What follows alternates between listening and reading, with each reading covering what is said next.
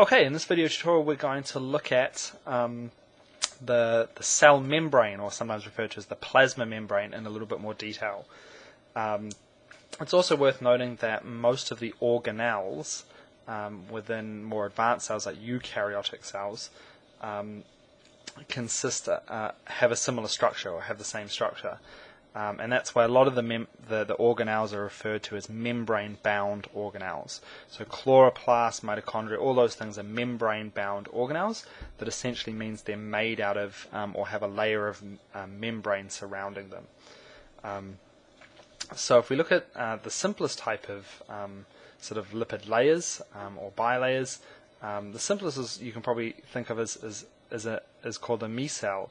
This is basically how detergents work.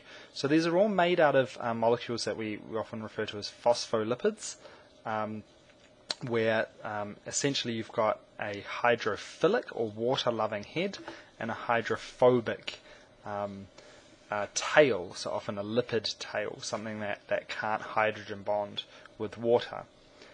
So in this case, a detergent, if you've got a fatty substance on your hand, a lipid, something greasy, the lipid tails will interact or bond with that, and all the hydrophilic charged heads will point outwards, and what that means is these can bond with water, so it makes these little bubbles relatively soluble in water, so they can be washed away. So a liposome is very similar. It's just a slightly larger molecule, where you actually have the double layer. So this can technically be considered a bilayer, because if you cut through, you've got one here and one on the other side. Whereas here, you've got a bilayer right the way around. But again, you've essentially got the hydrophilic, water-loving heads pointing on the outer layer, but also pointing inwards in a second layer. And so you can have an aqueous or water-loving hydrophilic sort of interaction occurring on the outer edge, and also on the inside. So you could have an aqueous or water-filled sort of contents on the inside here. And this is basically what a cell is, just on a much bigger scale. So on a cell, we often reduce it to look like this. So if we cut out a small piece of membrane, it would look like this: a double layer, a phospholipid bilayer. So each of these is a little phospholipid, and here they're arranged into a bilayer, two layers. And so you can see the blue bits are the phosphate heads, so they're charged and they're hydrophilic, they're water-loving. That means they can bond with water. Whereas the lipid tails are hydrophobic. They can't interact with water molecules, they're not charged and can't hydrogen bond. So those are usually just alkane or alkene. Sometimes there's double bonds in their chains. So a carbon chain surrounded by hydrogen. They can't hydrogen bond, and so they will interact with each other. So the bond between the hydrophilic, or the charged head, and the water molecules is much stronger and kind of excludes the lipid tails, so they form a layer within the middle. And so this is the reason why often I think under an electron microscope the membrane can show up almost, it looks like two black lines. I think what you actually see is the phosphate heads, and the sort of slightly lighter layer in the middle is the lipid tails. I could be wrong there, but I think that's what it generally looks like under the electron microscope. So think of it as kind of a sandwich, and the bread on each side is the hydrophilic phosphate heads, and the contents is maybe the butter is your lipid tails, maybe as a way to remember it. So this is called the fluid mosaic model, and that's basically because the phospholipids can move laterally throughout the membrane, whereas so if I go back, what we're talking about here is, what we mean by laterally is this one here could slide past or swap positions. This phospholipid could swap positions with the one next to it. So in this view, they could move left or right. They can't move up or down. They can't come out of the layer or move into the layer, but they can move sideways within the layer. So that's what we mean by lateral movement of the phospholipids. Now there are often proteins, which essentially float within the membrane, almost like icebergs floating within the water surface. So some are fixed to the cytoskeleton, a network of proteins inside the cell, and that prevents them moving around. But a lot of proteins kind of float within the membrane surface. So again, they don't leave the membrane or move up or down within the layer. They just float laterally. So just like an iceberg doesn't, come rising up out of the water or sink into the water, but it can float left and right within the water surface. So some proteins are embedded into the outer layer, some are embedded into the inner layer, and some span both layers. So those are all kind of options. And it essentially depends on the properties of the protein. So if we have a protein that spans the membrane, so if this is my bilayer here, so the red lines are maybe the phosphate heads, and we'll have all those lipid tails sticking into the middle here. I'm not going to draw them all. If we have a protein that spans the membrane, obviously it's going to be made out of amino acids. The amino acids sticking out on this end will be hydrophilic, so they'll be able to hydrogen bond with the water, or maybe they're charged, and the same on this side. Whereas the amino acids at least on the outside, on the surface of the protein, that are within the layer, sort of along. Let me just grab another color. So the amino acids along this surface here, and this surface here, along the outer surface of the protein or at least the part of the protein that's within the membrane, those would be hydrophobic amino acids, so they'll interact with those lipid tails. So some proteins span the membrane completely, some are embedded in the surface, and can be either the inner or the outer surface. So one thing to remember, the membrane is about 7 nanometers thick, and can only be seen at about 100,000 times magnification. So let's look at a little bit more at what some of the parts within the membrane actually are. So this is a fairly decent model of what we call the fluid mosaic model of the plasma membrane. And you can see here, for instance, so they're showing the detail of a protein here. So you've got non-polar regions of the protein end up within the layer, whereas the polar regions, or the hydrophilic regions, can interact with water or bond with water, and so they can stick out either side. So you can almost use those terms interchangeably in biology. We can talk about non-polar or hydrophobic, or polar as being hydrophilic, water-loving. Those terms can almost be used interchangeably in biology. So let's have a look at the parts. So first off, basically the little white circles there with the white tails are your phospholipids. So we already mentioned those. Those are the key component, the core component of a membrane, is a phospholipid bilayer. But within that, let's start with, you can see these little yellow molecules.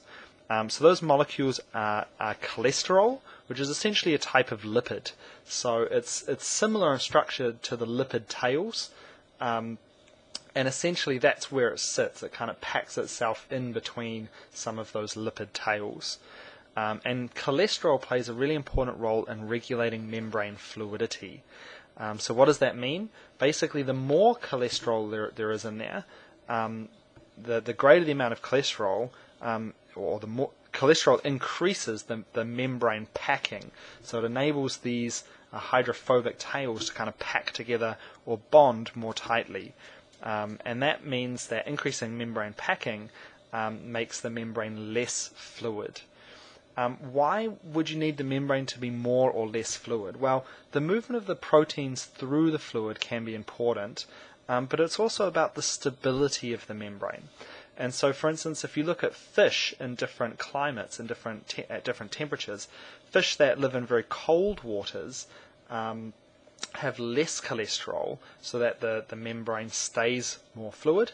And fish that live in tropical and warm waters will have more cholesterol to prevent the membrane from becoming too fluid. So cholesterol, the amount of cholesterol in the membrane, helps to regulate the stability of the membrane.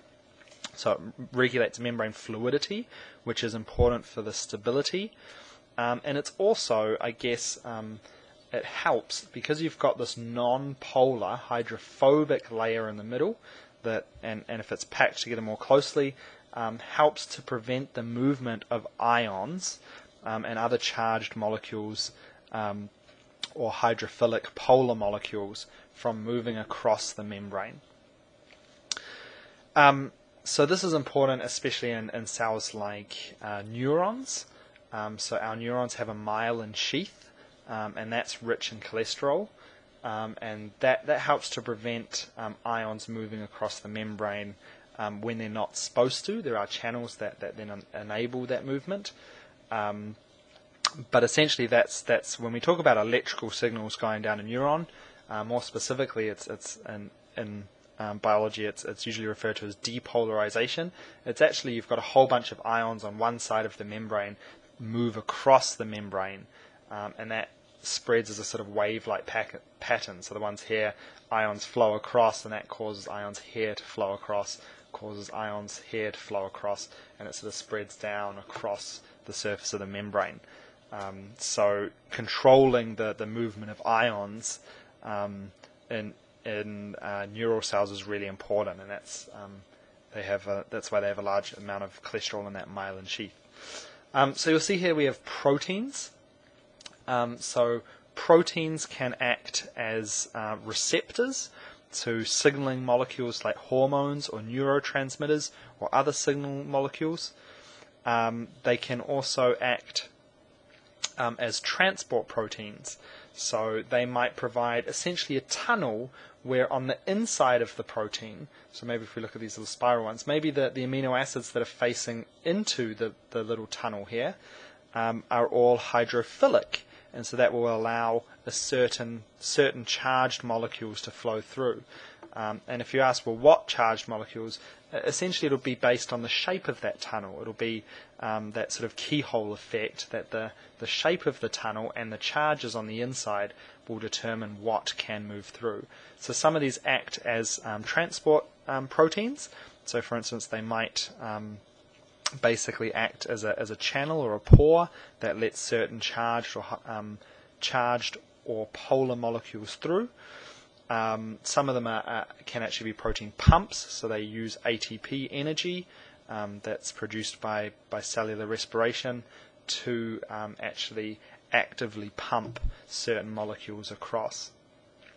Some of these proteins can be enzymes that have enzymatic activity, so speed up or slow down certain reactions, and some of them are involved in intercellular joining, so joining cells together, as well as cell recognition. Some of the proteins have carbohydrate groups added to them, as do some of the phospholipids. So we call those glycolipids. So it's a lipid that has, think like glycogen, so it's got a carbohydrate group attached to the lipid, or glycoproteins. So glycolipids are, I guess, the cholesterols or the phospholipids that have a carbohydrate group added, and glycoproteins are proteins that have a carbohydrate group added. And those carbohydrate groups are also important. They can hydrogen bond with the water, so that helps to further stabilize the membrane, but they too can act as receptors, or are really important what we call antigens, the things that are recognized by the immune system and other cells.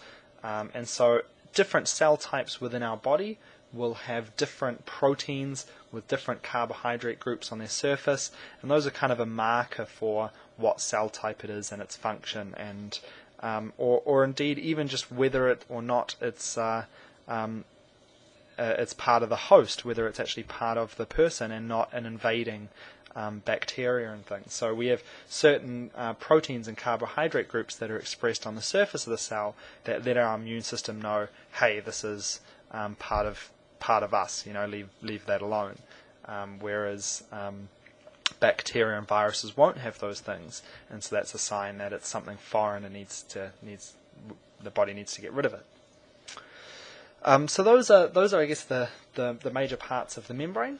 And just remember, the fluid mosaic model is the idea that it's called a mosaic model. If you think of a mosaic, are those pieces of artwork where they take very small pieces of tile and lay them out to kind of make up a picture. So it's all these phospholipids are kind of the mosaic with the proteins in them, and it's a fluid mosaic because things can move laterally throughout the membrane layer. So lastly, membrane fluidity, just before we go, is also regulated by how saturated and unsaturated the lipid tails are. So if they're unsaturated, it makes the membrane more fluid because unsaturated fatty acids, so on the, just grab a pen, so on the phospholipid, you've got the phosphate head, and then some lipid tails. And if it's got a double bond in there, so if it's unsaturated, it will kink.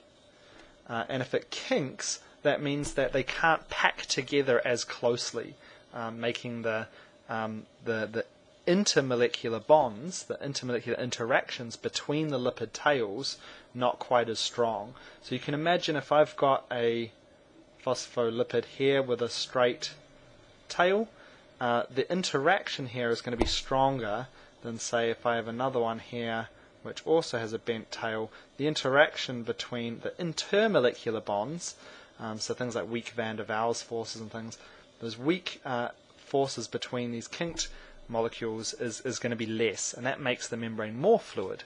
So the more unsaturated fatty acids in the membrane, the more fluid it becomes, whereas the more saturated fats in the membrane, the less fluid, because they can pack together more closely, or you've got stronger kind of intermolecular forces holding those tails together. So the proportion of saturated versus unsaturated fatty acids, the lipid tails on the phospholipids, are those fatty acids, regulates the membrane fluidity too. So more unsaturated, more fluid, more saturated, less fluid.